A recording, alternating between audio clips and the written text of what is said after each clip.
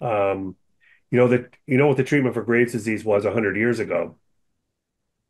No. Iodine.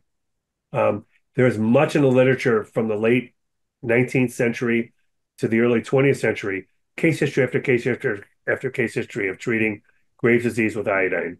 Um, and um, in our office, we have 7 practitioners. We all pretty much treat it the same way. We use iodine all the time for Graves' disease. And um, the conventional treatment for Graves' disease is using radioactive iodine, where you burn the radioactivity kills the thyroid gland as it's taken up. It's radioactive iodine, so as the radioactive material binds to the thyroid gland, it destroys the tissue.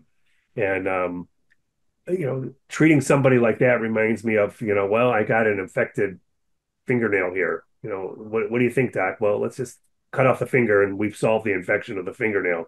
Um, so what we treat Graves' disease with is clean up their diet, get sugar out, and get gluten out of the diet because gluten cross reacts with thyroid antibodies to stimulate the thyroid gland.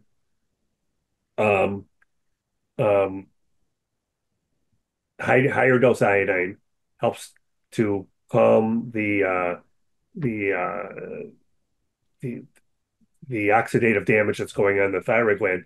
And then things like B vitamins and vitamin C also helps to squelch that oxidative stress that's going on in the thyroid. And we just don't find Graves that hard to treat in our office. Yeah, I've had very similar experience where the gluten-free diet, for many, will take their antibodies level down to non-measurable, and then couple that with good nutritional support, good nutrients.